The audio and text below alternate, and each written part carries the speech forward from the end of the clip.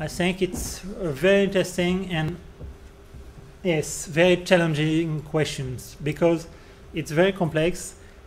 And okay, it's not only technical, not only regulatory, not only societal, not only environmental. It mixes all this together, and it's very difficult to strike the right balance between all these challenges. At first sight, okay, shale gas may appear as one way to contribute to the targets of the European Commission regarding energy. So I give here some extract from DG Energy's targets.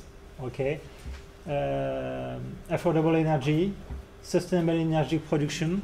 Okay, shale gas is less carbon intensive than coal, so maybe it can be part of the solution. And yes, the condition for secure energy supply. Okay, yes, having shale gas in Western Europe, maybe it's more secure than importing shale gas from Russia or Ukraine. So, okay, maybe shale gas is part of the answer. But it's not as simple as that. We have some feedback for a few years now from the US experience. And okay, you can see, we all can see the press in the media, good points, bad points. The first apparently good point is that thanks to shale gas, at least partly, the US are becoming more and more independent as far as fossil fuel imports are considered. And for instance, in June 2014, the crude oil exports of the US were the highest since 1957, which is quite an accomplishment, and which is very good for the US security of supply. But okay, on the other hand, many voices, many NGOs, many citizens keep saying that okay, there are very, very important problems, very important environmental issues regarding shale gas. So here there is a quotation from Greenpeace. There could be many others. We all know, I think, the film and the movie Gazeland. So okay, it's difficult to see what is right, what is wrong. If I come back 1 year ago, there was a public consultation in Europe to prepare the impact assessment of the environmental, climate and energy assessment framework. So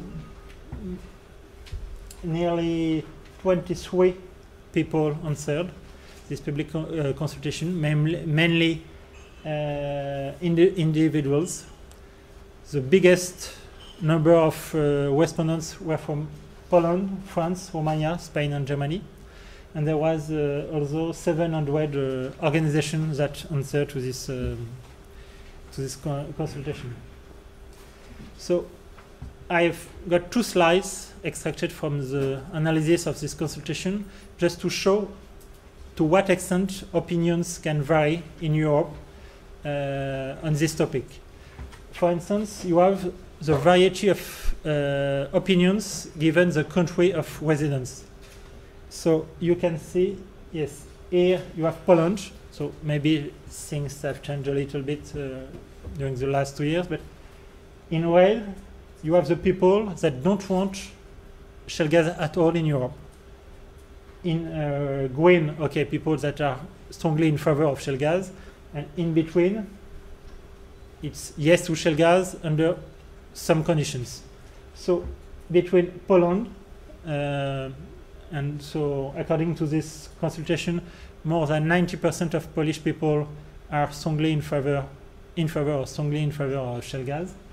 And here you have, for instance, France, where nearly 90% of the public is strongly opposed to shale gas. So very different situation.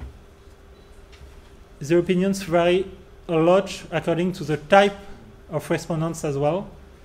You can see here that academic institutions, trade associations, or companies are quite strongly in favor of shale gas. Only, yes, nearly more than 75, around 75 of this organization are in favor of shale gas.